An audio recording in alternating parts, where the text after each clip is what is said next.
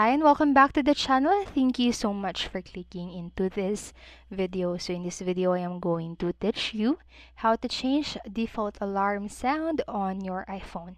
Make sure that you stay until the very end of this video so you won't miss any important step or information. And without further ado, let's get on it.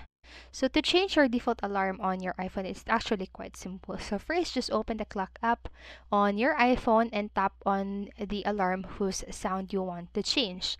And then you will be taken to the alarm edit section. And in case tapping the alarm doesn't do that, just tap onto the edit button at the top and then tap onto the desired alarm. So here's the edit button and then tap onto the sound option. So here's the guide. So this is the photo, and then next you will see the list of available alarm tones. Tap on the ones that you want to set your alarm tone or set as your new alarm tone, and tap the classic one at the bottom to view more alarm options. Then once you've selected the preferred tone, just tap back option at the top, and finally tap onto the save top or save at the top to confirm the changes.